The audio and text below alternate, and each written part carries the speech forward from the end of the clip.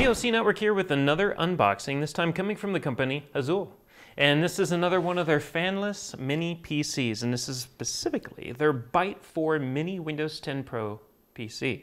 And inside this one, there is an Intel Gemini Lake quad-core processor. It's the 4125. So that is a 2 gigahertz processor that has a boost speed of up to 2.7 gigahertz. Quad-core. And a boost speed up to 2.7 gigahertz. So that's pretty nice. You have Windows 10 Pro on here, and it is capable of taking Linux as well. So if you decide to go with Linux instead for a more stable operating system, then you can take that road as well. It has either 4 gigs or 8 gigs of DDR4 memory inside, and it is limited at 8 gigs. So if you do get the 8 gig model, then you're already maxed out. If you get the 4 gig model, you can always upgrade it to 8 gigs later on if you so choose. But again, you're going to hit a limit, which is kind of unfortunate. 8 gigs. It would have been nice to have 16, but that is a limitation simply of the CPU that they chose. So the processor on this is only compatible up to 8 gigs. So, you know, that's your maximum limitation there. But the one we're holding right here is the 4 gig model. So everything that we say about this later on, once we do a full review on this, will be based on its performance as a 4 gig model. Of course, we're going to upgrade it to 8 gigs too, just to see what the difference is. But the story will revolve around 4 gigs because that's what they gave us. And then onboard storage, you have 64 gigs of eMMC memory. And it's a little bit different. It's almost as good as serial ATA SSD speeds. So you're getting a maximum of about 400 megabytes per second. So it's gonna be way better than a normal spinning hard drive and just under the speed of a serial ATA SSD. And if that isn't fast enough for you, it has tons of upgradability, which is pretty nice. And really it revolves around the idea of adding a hard drive, not exactly upgrading, because the eMMC is, on board. So what you're doing is you're adding a drive, and it has support for 2 different types of drives that you can add to this computer. So you have the option of a 2.5-inch hard drive. So that can be either a spinning 2.5-inch hard drive or an SSD. It is a serial ATA connection, so I mean, you might as well go with the SSD. It'll be a little bit faster than the eMMC that's on board, and it'll give you plenty of upgradability because, why not throw a 1 terabyte drive in there or a 2 terabyte drive in there? It's going to be affordable compared to the alternative, which is the second option for upgrading for the system, and that is it has an NVMe M.2 slot inside. So that, 2 thumbs up right there. We love that. We love NVMe, and that, of course, blows serial ATA out of the water. So if you want the ultimate upgrade for speed, that's a little bit more expensive, of course, go with NVMe. Or just stick with the eMMC onboard storage, which should be fast enough for just about everybody out there, because it's not like you can turn this into an ultimate gaming system or anything like that. That's not what this is built for. And then, of course, you have everything else that comes with most typical mini PCs and everything that Azulle's ever manufactured. You have Bluetooth, it's 4.0. You have Wi-Fi, which is 802.11 AC, and a slew of other features we'll go over in just a moment. Price point is somewhere between $249 and $326, both .99 for some extra cents in there, but it all depends on which model you get, the 4 gig model, the 8 gig model. But they have all of these, they'll have all the links for this on their website, and we'll of course provide a link with that or to that in the description so that you'll have access to that, as well as a link to the review, because we're going to go over this later on and tell you what we think about it, of course, at POCnetwork.net. But for now, what we're going to do is we're going to open this up, we're going to see what it looks like, see what it comes with, and then we're going to break it open to kind of look further, because duh, we want to know, what does it look like inside? But when you open the box, everything's neatly packed in here. We got some documentation here, and of course a little warranty card that says, hey, reach out to us, let us know if you have issues. The computer itself is pretty similar to all their other models for the most part, except for one minor detail. It is a little bit bigger, and it has some really good quality when it comes to the materials. I mean, a lot of these mini PCs, when we come across these, it's all just plastic, that's it. Just plain plastic, nothing too fancy. It's what's on the inside that counts for a lot of those, but for this one, Azulle likes to focus on both the inside and what's on the outside. So what's on the inside, we're going to assume is pretty nice. What's on the outside is also nice too. It's got a really good design to the case. You got rubber feet at the bottom.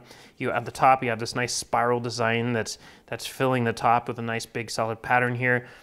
You have a blue accent going all the way around, including around their logo, which is the power button here in the middle. And everything else is pretty much just like gunmetal gray. It seems to be a heavy-duty plastic with some aluminum in the mix for the bottom. The whole bottom plate is aluminum, which is quite important, which we'll get to in just a moment. And then you have some ventilation on the side here. So beyond that, let's take a look at the ports. On the front, you have a infrared. Pick up here, a receiver, you have your button. On the right side, if you're looking at it, you have a lot of your connectivity for, well, pretty much all your connectivity for USB, but you have your micro SD slot. That can be used to expand your onboard capacity up to 512 gigabytes, although we wouldn't recommend that, we never do. SD is a lot slower than everything else, so if you're gonna upgrade anything, definitely add the 2.5-inch drive or go much faster with the NVMe drive. So this is really gonna be for if you're kind of transferring files from one device to this. So if you got a micro SD that's coming out of your phone, a tablet, a camera, or anything else like that, you can transfer files back and forth by using that slot. That's the best use for it. And then you have a USB Type-C slot here, which is going to be for USB Type-C devices for transferring data back and forth. It can be an external hard drive, or it could be charging a phone. And then you have 4 USB 3.0 slots right here, all grouped together in 2 groups of 2. And then you have the back. I mean, it's kind of self-explanatory what this is. You have your 2 Wi-Fi antennas here, and then you have your AC jack, and you have dual Ethernet, and this dual gigabit Ethernet connections here. And really the purpose of this, what the average person who is going to make use of that would use it for, is this one right here is going to be for your LAN connection. So this is going to be for your network. This one over here is going to be for power over Ethernet. So it can take power over Ethernet, which is pretty interesting for a mini PC. That's kind of cool. And then you might be able to do, dual gigabit connection. So if you know how to bridge things together and play around with that, or just simply have 2 different networks you're connected to at the same time, should work just fine. You have a laptop lock. So in case you want to lock this down, you don't trust people around you. You know, never know when shady people might come by and take your stuff. So you have that feature there. You have a display port here, which is a version 1.2 display port. And you have an HDMI port here, which is an HDMI 2.0. And then you have a VGA port, because I guess that's, we're gonna call that a PIDI port. Anytime we run into a VGA port on a laptop or anything else, we typically call it now a pity port, because it's having pity on those people that refuse to let go and realize that their devices from 20 to 30, 40 years ago are severely outdated. So the VGA port is, I might stretch it by 40, but the VGA port to us is a pity port, because really, who has VGA connections anymore? Unless, of course, you decide that you need to go retro. If you want to go retro, that's fine. But that's it for connectivity here. You have 4 screws here that are on each corner here, and the 4 feet on the bottom are also screws. And normally you'd have to pry those off to get to the screw that's underneath, is hidden, so it's usually like a sticky pad or a little rubber thing that's stuck on over it to hide the screw. It's not the case. The actual rubber feet are the screws, so you can just unscrew those to remove that and apparently throw them on the ground. And then you have 4 screws back here. Now the top 2 screws here, you're never gonna touch. And the bottom 2 screws here, you will remove only if you wanna remove the feet, which means only when you wanna upgrade what's inside. And that's either the memory, if you have the 4 gig model and you wanna go 8 gigs, or you wanna add the 2.5-inch drive or NVMe drive. If not, then you're never gonna open this thing up. Just leave it as is, don't take any of these out. But if you are, remove the feet and these bottom 2 screws here, which we are going to cover in just a moment. Before we do, we have just one last thing to point out, and that is its ability for multiple monitors. Now, it does obviously support up to 4K, and I believe for 4K monitors, I think you can only do 2. I'm pretty sure you can only do 2 monitors, and even when you are, with these mini PCs, we always tell everybody, dual monitors in 4K is not always the brightest idea. You know, it depends on what you're using it for. If it's a simple use, then yeah, you can do dual 4Ks all day.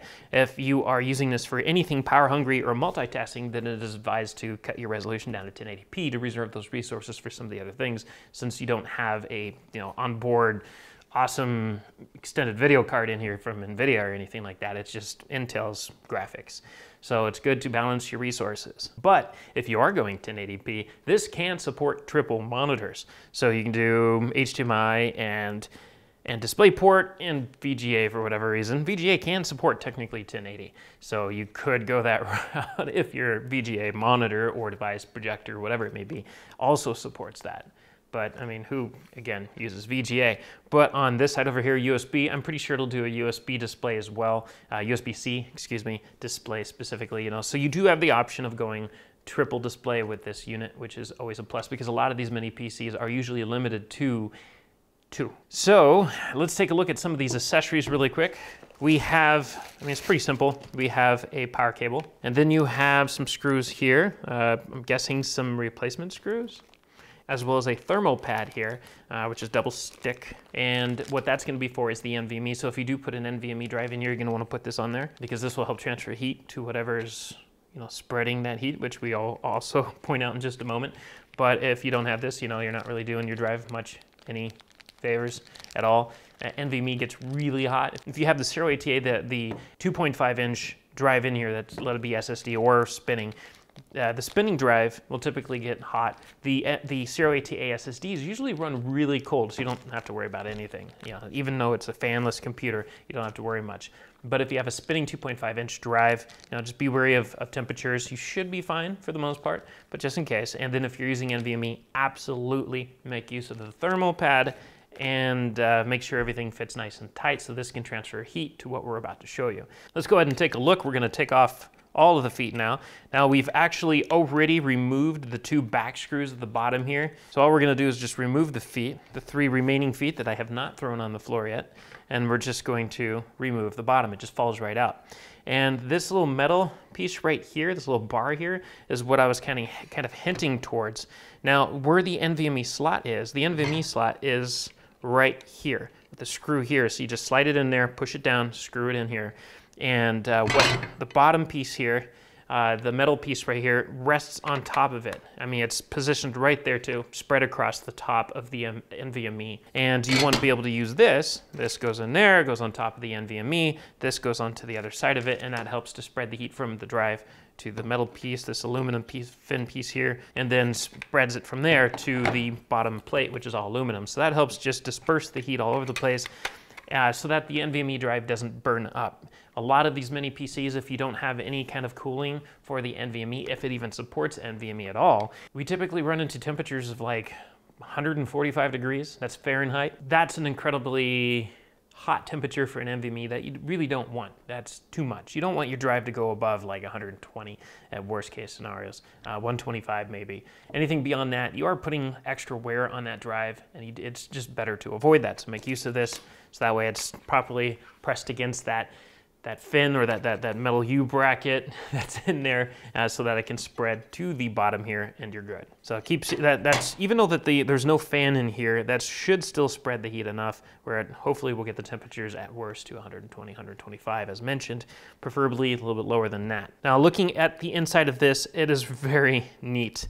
It's very well manufactured. You have your memory right here. You have 2 different slots. So if you do upgrade this to 8 gigs, you just put an extra 4 gig memory card in there. I don't quite know which brand this one is specifically, but if you look up that model number, you'll find what it is and just find a matching 4 gig chip to go in with the slot above it. So that way you can upgrade this to 8 gigs. Or you can just take that out and put 2 different 4 gig chips in there, or in our case, we have tons of 16 gig chips and 8 gig chips laying around. I think we'll just slap a single 8 gig chip in here to see how it performs. But it is neat, and it's your typical memory slot here, you know, so you just hit the 2 bars here on the sides, the 2 arms that hold it into place. You take the memory out. If you need to put it in, you slide it in, just push down, and it snaps into place. For the M.2, you're going to want to move these 2 cables here off to the side. Again, you have your M.2 connection here and your screw here to secure it down with. And then you have this, which is your serial ATA connection for a 2.5-inch drive, which is such a plus. We've actually gone over that recently with another model that we were looking at that had your typical little really thin and sensitive ribbon-style connectors. Which are really easy to damage. However, at least they provided it because most of these companies don't provide you with those darn adapters to break out to a 2.5-inch drive with. So they just tell you, oh yeah, it supports it, but then you got to figure out on your own on what kind of ribbon do you need to put in this thing to make that happen, because there are different approaches to doing that. There's different types of ribbons, and you don't want to buy the wrong one because clearly it won't fit. In this case, they're using a much stronger method by actually using the proper wires for serial ATA, and that's a bigger plus. That is absolutely, I mean, that's just an extra brownie point right there for Azulle for doing that, and we absolutely appreciate that. But that's it. So manufacturing quality on the inside is just as good on the outside, as mentioned. You have your connectors. I mean, everything's good out of the box. You want to add a drive, it just slaps right in, you're done. That is a very useful feature.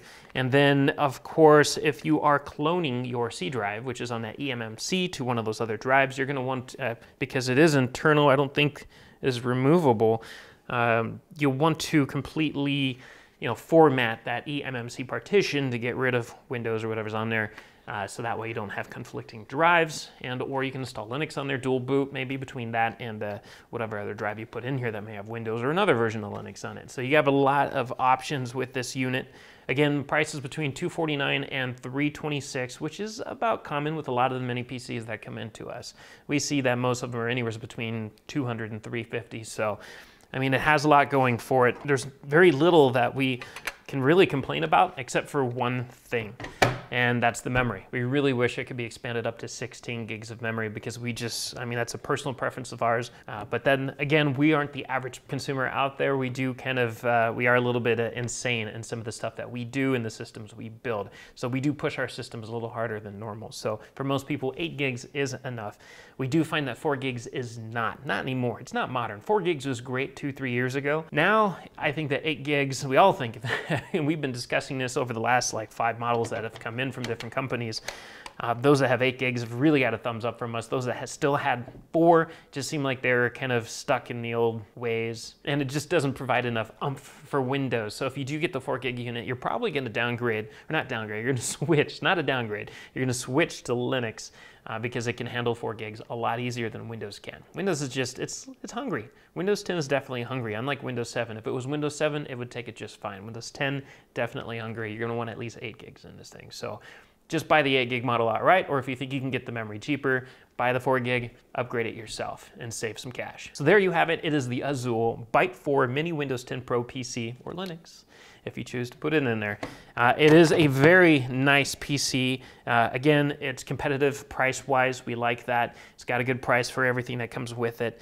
It's got DDR4 instead of DDR3. It's got a good processor in there. It has the Gemini Lake. I think there's, I think between the models that they have to offer, they might even have, I'm pretty sure I remember seeing that Apollo Lake was in there somewhere as well. So there might be, kind of an option between the two of them. But Gemini Lake is definitely the successor to Apollo Lake. So, Gemini Lake. So go to the website at pocnetwork.net, where we're going to have a full review about this later on, and we'll let you know what we think about it once we've given it a really good, solid benchmark. And beyond that, if you have any questions or input that you'd like to offer, definitely make use of the comment section below and chat with us and share it with others.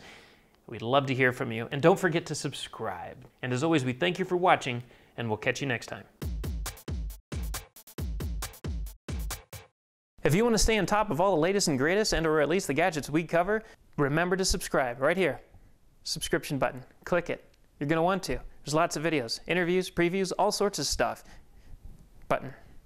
Click it.